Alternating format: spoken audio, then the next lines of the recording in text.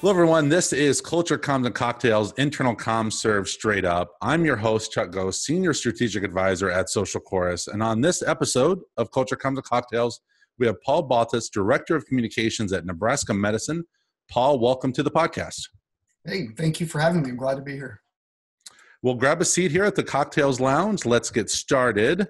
First off, Paul, when we get into this in this weird time we're all in, how are you and the team at Nebraska Medicine doing during this health crisis? We're doing well, and thank you for asking. I think it's one of the things we can look to as a positive from this whole thing is I think maybe we're checking up on each other a little bit more and asking that, how you doing? Especially in healthcare, I feel like I've been hearing that more and more. But we're doing well. I think our health system felt pretty well prepared and pretty well trained for this, which is not to say that we had all the answers going in, because clearly nobody did. But we're also fortunate that right now the state of Nebraska hasn't seen the volume of sickness that other parts of the country have seen.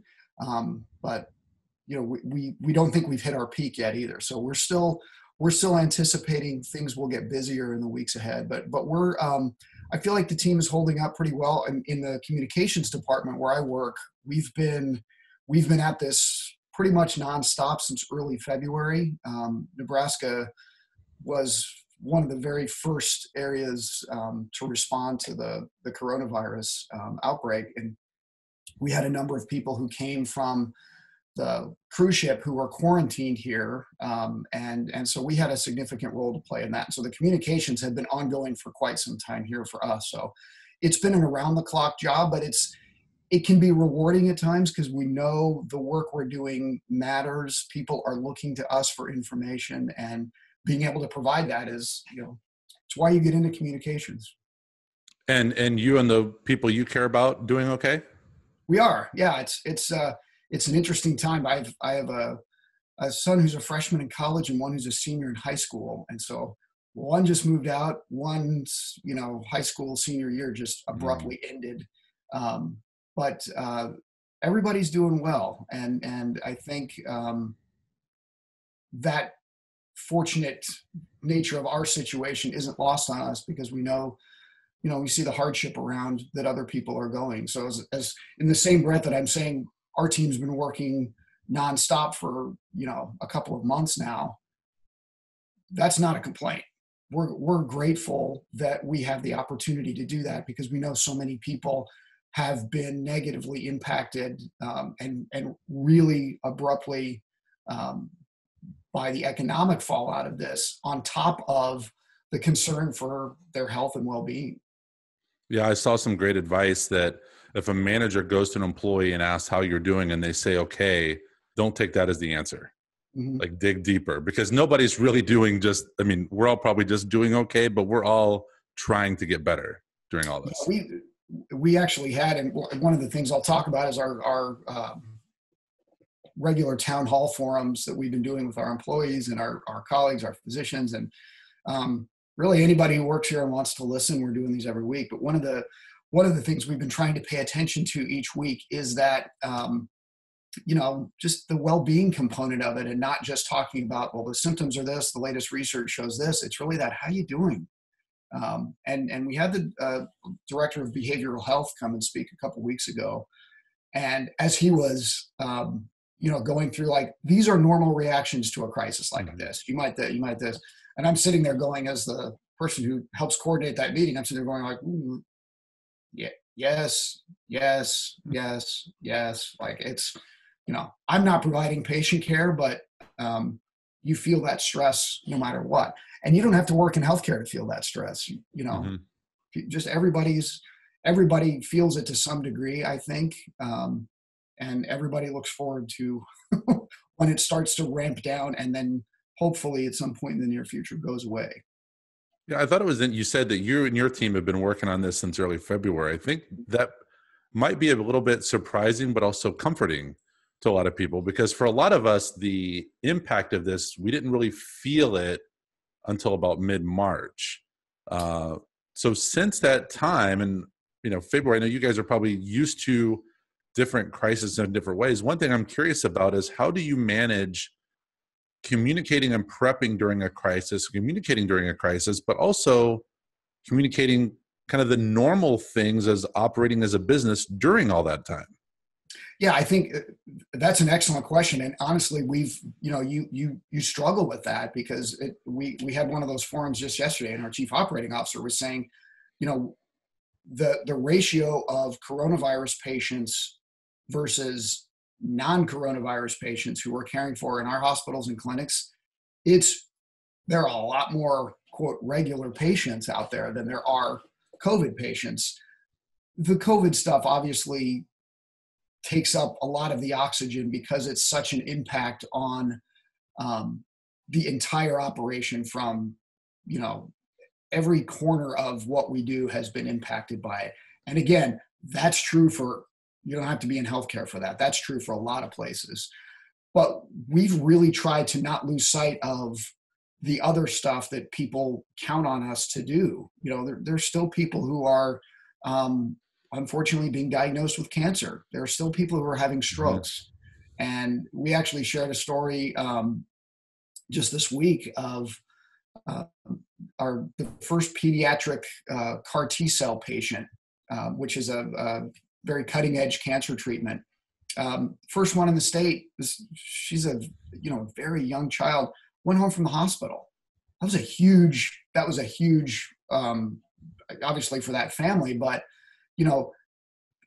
progression in cancer care, and that this is now available here in our state for children, young children, and nothing to do with coronavirus. And when we put that out on our social media, the response from people not just affiliated with us, but just regular people was like, oh, what a great thing to see. And people are thirsty for those good news stories that don't necessarily tie directly in with the COVID outbreak.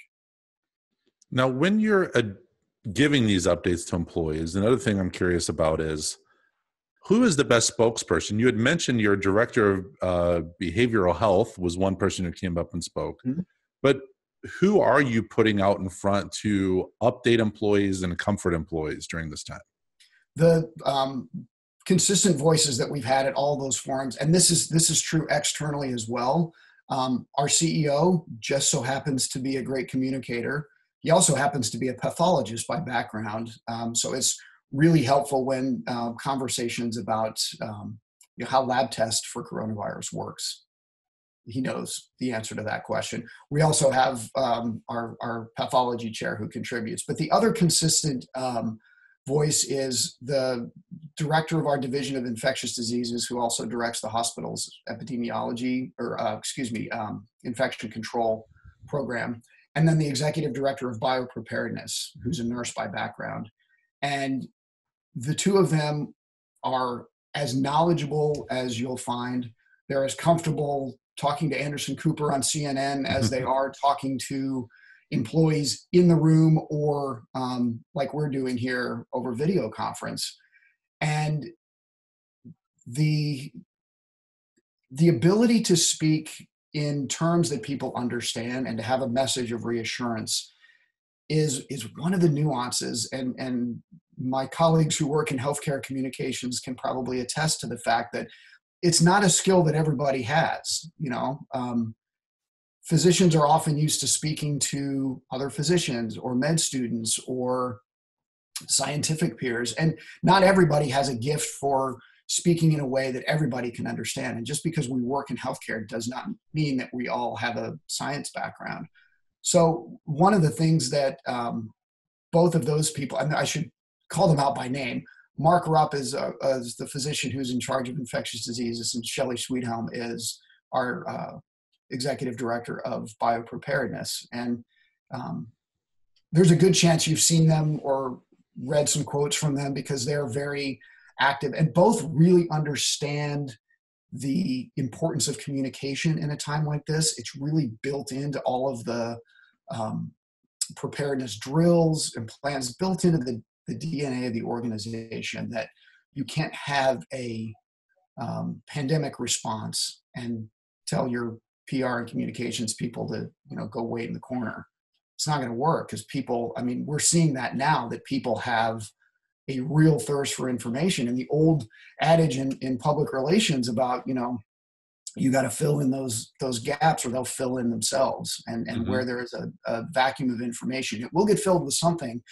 And it may be from, maybe from Twitter, it may be from, the conspiracy theorists down the street. So we have a responsibility, we feel like, to help educate people with what we know. So that's my long answer, is saying we're really fortunate that we have experts in this field, in public health, in infectious diseases, who also just so happen to be great communicators. There's another member of the infectious diseases faculty who has been a regular contributor. We've been doing weekly Facebook Live interviews with a member of our communications team, interviews physician. We're taking questions that are coming in from the public, and the information changes week to week. So it's really important not to just have, well, we did that, back on March 3rd. Well, the information today is way different. That's how quickly this is changing. So having somebody there who is conversational, but also very knowledgeable. We did one of those this week, and a reporter in town said, Dr. Cawcut is kind of like your neighbor, but really, really well-educated neighbor. Like that's the music to a healthcare communicator's ears, because it's somebody who's approachable. You're, talking to them over the fence in your backyard, but also happens to have an advanced degree and done a ton of research in infectious diseases, so they know what they're talking about. And that's a great segue to my next question. So how do you deal with conflicting information, either conflicting because what was different yesterday is different from today, versus stuff that's just inaccurate out there? Because I was thinking about it from a standpoint, you have a lot of employees there who are healthcare professionals. You also have a lot of employees who work in healthcare, but they do not have a healthcare background there. So there you go. So how do you keep people up to date with the most accurate information, knowing that the communities that they are a part of might be looking to them for answers because they know where they work and what they're a part of?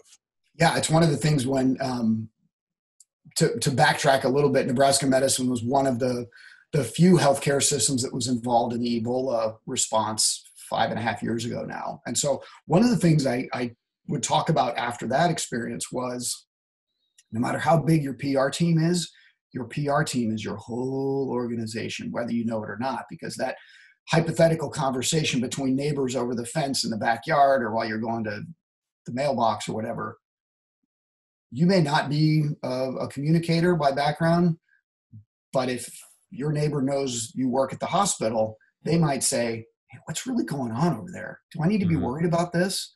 And if the answer is, yeah, I don't know. Don't tell me anything. I don't know. That's not a good answer. And that's not, you amplify that times how many people. So we have a number of channels that we use to communicate regularly with our staff, understanding that everybody absorbs information differently. We're actively looking at changing things up, but not right now. It's not a great time to change things up right now. So we're doing these weekly forums that had been monthly. We accelerated that cadence to weekly, and it's a 90-minute meeting once a week. It's led by our CEO. Our entire senior leadership team is present, and then also our physician and biopreparedness experts are part of that. The biggest part of that forum is taking questions. It's Q&A. So we encourage people to submit ahead of time. We encourage people to use the Q&A function here within the video conferencing system. And I'm sort of like an octopus reading questions, and I've got a member of our department who's helping triage those questions and sort them out, and asking questions of our HR leadership team, our nursing leadership, our infectious diseases team. And a lot of those questions are, hey, I heard that, is this true? One of the regular things that we've been getting was the controversy or questions around the hydroxychloroquine thing, which has been a national story. And And the answer from our infectious diseases team is, we don't know. It needs to be investigated. We can't say for sure it doesn't work, or we can't say for sure that it does. As scientists, you have to investigate it. And so that helps people sort that out and kind of cut through the, the controversy around some of those things. Now, some of the other stuff they can say for sure, that's not true. Or yes, there is something there, and it warrants further investigation. But between the weekly forum, we also do a daily e-newsletter it's basically a blog format. We push it out by email, and it's hosted on the front page of our intranet. So in theory, every day when somebody logs in, they're seeing the 3 or 4 top stories. They have the ability to ask questions or post comments. And then, people answer those questions there for everyone else to see. I think about it. It was the other evening I watched a little bit of a town hall that CNN did, and people can submit questions. And I was thinking about it the same way that if employees were submitting questions, and they were very basic, you could tell they were asking out of insecurity and fear and unknown and looking for assurances. And I can imagine that that's happened across every organization and every company if people are being given the opportunity to ask those questions, or if there's even people to give those answers to people. Yeah, and that's the value, I think, in those meetings, is having that interaction. And I always tell people our organization is like a small city. And in Nebraska, it's kind of a medium-sized city. It's bigger than a lot of cities in Nebraska. We have 8,000 employees plus in our health system. And then the university, our academic partner, which is sort of our sibling in all of this. We're separate organizations, but we're really the same altogether. The med school and all of the other health sciences education and research functions. We total this all up. You're pushing 13,000 people. That's a small city, right? And so you have people of all different backgrounds and education levels, and not everybody wears a white coat with a stethoscope around their neck. Many do, but not everybody. And not everybody has time to stay up on the news. So if they're catching, fragments of stories, well, I heard this and I heard that, what better way to get an answer to that than to ask the person who's, the chief of that division and say, I heard that this is a, biological weapon that escaped from a lab. Is that true? And he can say, categorically, that is not true. It's been researched. The genome has been sequenced. It's not true. And you get a succinct answer like that, it really helps build confidence. You had mentioned some of the organization's past experience with Ebola. From a healthcare communication standpoint, not the medicine, the communication side of it, how different is this crisis than others? Like, how much has it impacted you and the team there than other crises have? We said early on, my media relations colleague and me, who was he and I were side by side on Ebola as well with the rest of our team. But this media relations guy is sort of the frontline contact for everybody. So early on, he was like, "This is going to be way more than Ebola." I think the biggest difference is this impacts everybody. The Ebola response was exceedingly newsworthy, but you were never going to catch Ebola at the movie theater or at the mall. This is different. That's a possibility here. And I think people realizing it is, it changes the face of how we communicate. That's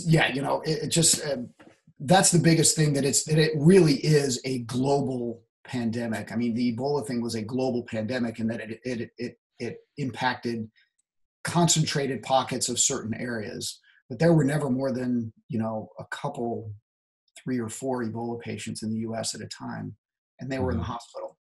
And this is a different disease. So that was one of the things we were consciously communicating early on.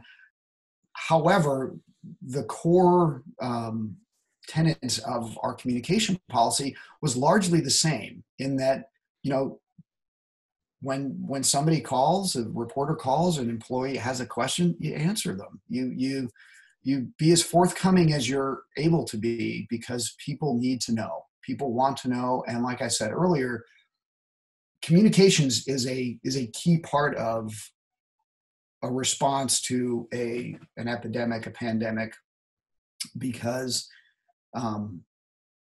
lack of information leads to lack of security, I think. And the more we can share with people what's really going on, the better they'll be able to make decisions for their own lives and their families' Mm-hmm. lives. Yeah, I see it across organizations, whether healthcare related or not, seeing communicators really step up and be that trusted source, or putting trusted sources out there. And it goes back to a previous episode I had with Tamara Rodman from Edelman on, where they did a specific study around trust in COVID-19 information. And it said employer comms were the most trusted source of information. That's where people go for the updates. And that's a really good point, because one of the, we would get invitations to speak at communications conferences over the year. In fact, I was in Chicago in November speaking at a conference about Ebola response, our experience there. And I was thinking, like, this information's kind of old. I mean, it's 5 years old now, and I really need to work on getting some new material, but some new perspectives on this. So if in any way I caused any of this, I'm sorry. But I think back to the point was, when you go to those conferences, it's not just hospital communicators who are there. It's public schools. It's, there was a public library system who was present at this conference. And the point that I always tried to make was, the Ebola is an example. You're not going to get it. Even if you're in healthcare, the chances of you getting an Ebola patient walking in your door, very, very slim. Something else could happen though. And so pay attention to the core. It's most of it is just common sense and logic, but those core beliefs and tenets of communication will serve you well, whether you are a construction company, whether you're a large hospital system or a small community clinic, or you're a public school. There's a crisis that keeps you up at night. So I always try to leave people with some homework from those conferences. Like, when you leave here, think about what's the crisis that gives you the night sweats, and then go back and talk to your boss and say, how are we prepared for a IT breach, a security breach, a bad guy with a gun, a water leak, something. What is it that keeps you up at night, and how do you respond to that? And it doesn't have to be a huge 3-ring binder full of, here's what we're going to do. It could be a 1-page outline of, like, if this, then this. And I think a lot of people have learned, hopefully not the hard way, but through the last several months, that a crisis plan is very necessary. Yeah, I've joked with a few communicators that there were probably a lot of crisis plans dusted off during this. When they opened the first page, it probably had fax numbers on it of what to use. That so few people look at those and keep those up to date. Well, and I think, maybe one of the other positive outcomes of this whole thing, when it starts to settle down a little bit, is the importance of practicing. And I go back to, so I've been with Nebraska Med for a little over 12 years now. And from the very beginning, our communications and media relations teams were brought in on drills for our biocontainment unit, for IT security. We did facilities drills of, what would happen if we had a pipe break or the air conditioning quit in this part of the building. How would we move patients to another part of the building? How would we communicate that? Doing those tabletop drills or actual in the unit drills is incredibly important and valuable, because when it actually happens, and it will, some form of something's going to happen at some point, you will have some perspective on how to respond, who will help you respond, who in your leadership team, or who in your facilities team or your IT department, who is that conduit to get the information you need as a communicator, to tell people what they need to know. Those drills are vitally important, and I hope people will if their communications folks don't have a seat at the table during those, I would strongly encourage them to find a way to get a seat, because it matters. And like you said, whether you're in healthcare or something else, this is largely a healthcare driven crisis, but it's affecting everybody, healthcare or not. So we all have to be ready. One thing I would like a little bit of clarity on my own part, this next question. I've seen some controversy around this, around employees sharing their stories on their personal social media. So you talked about, there's a person across the fence, their neighbor asks them a question, and then they give them an answer that might be the accurate one, or it might be man, I don't know what's happening. And I'm not saying this happened at Nebraska Med. Yeah. But just as an expert in the field, have you given advice to employees around social? Like, what is it, just a reinforcement of what the existing policy was, or was there a change to say, look, we have to be a little more careful because there are more eyes on what we're doing? Yeah, in fact, I was trading emails on this very subject with somebody just yesterday, asking for some clarification. And we've really just, like you said, we've just doubled down on our existing policy, which is really rooted in no photos, no video in patient care areas where somebody's identity or personal health information could be visible or could be revealed. That is it. And that's how it is every day there. Every day, right? Exactly. Yeah, that's not something special. And that was one of the things that we wanted to say, that, just because we're in the middle of this very high profile crisis, and everybody is, we're not deviating from that core message. Now, also, part of our policy doesn't include what people can say on Twitter or what people can say on Facebook. We're not saying you have to say nice things about the organization. With this many people working here, we wouldn't dream of trying to police what everybody says, but also it's just not possible. Mm-hmm. And so, again, back to the transparency of communication, we hope that we're doing a good enough job that when people take to their personal Instagram or Twitter account or whatever, they can relay the information that they're getting right from those reliable sources, those decision makers. And there isn't ambiguity. Now, it's not to say that there may be some employees out there who are saying bad things about work right now. It's a stressful time. I understand it, but largely to answer the question, we largely have not adapted our social media policy in any way. One of the things that we did, we have been approached by some news organizations and others about having people do video diaries on the front lines, in the emergency department, in the ICU.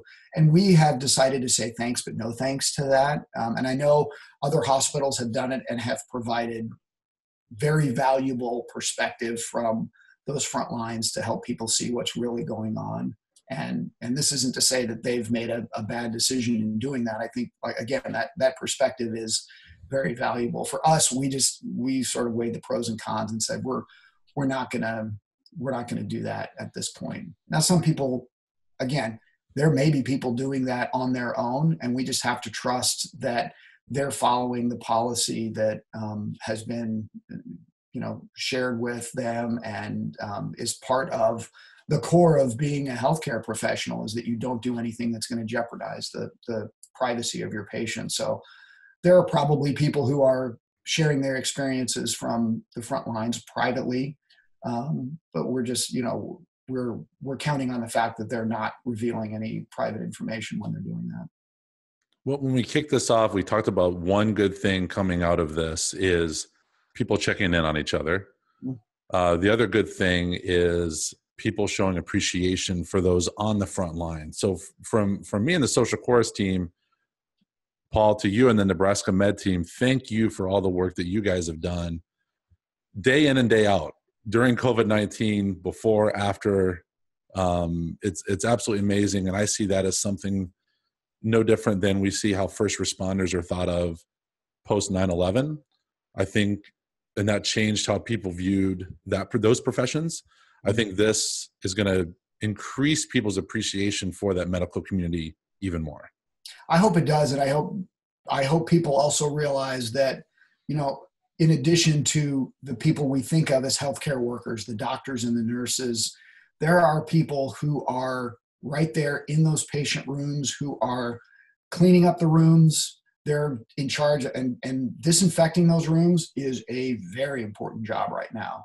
And people delivering food to patient rooms, people, doing respiratory therapy in those rooms.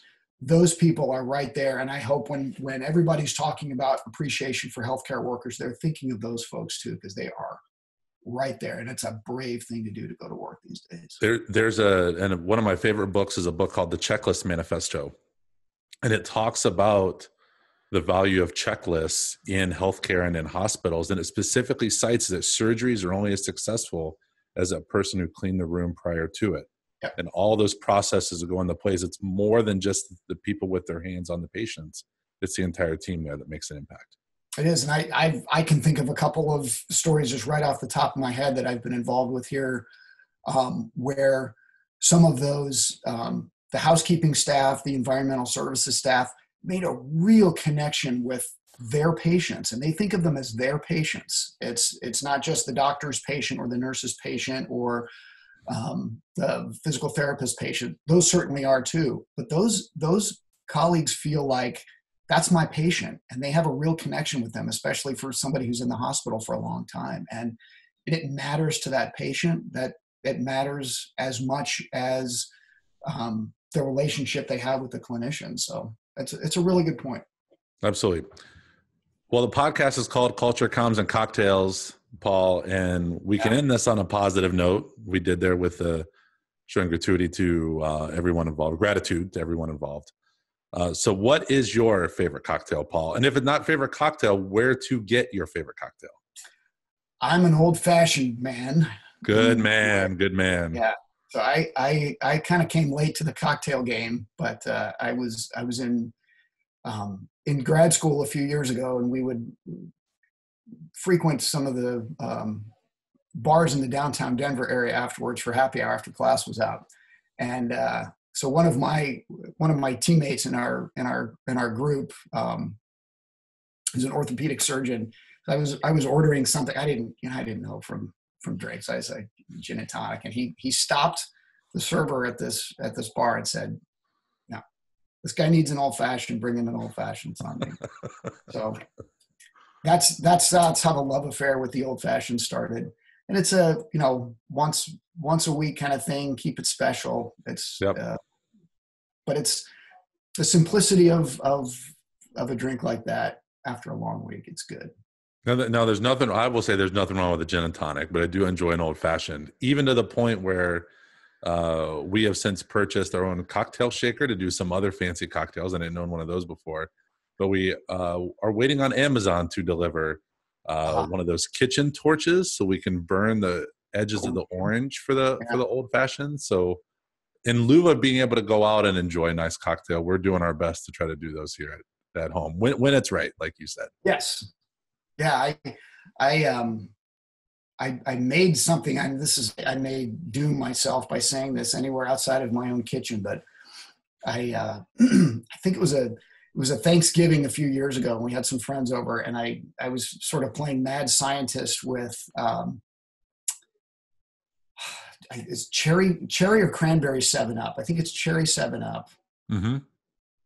Little vodka, little amaretto, and a lime. Mm-hmm. And I made the mistake of giving it a bizarro name. I don't even remember what the origin, but I said, this drink is called a Cabana Boy. Cheers.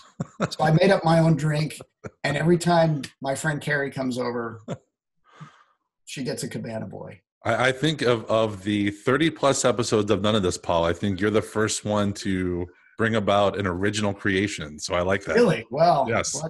I didn't give away the secret, the ratios. So.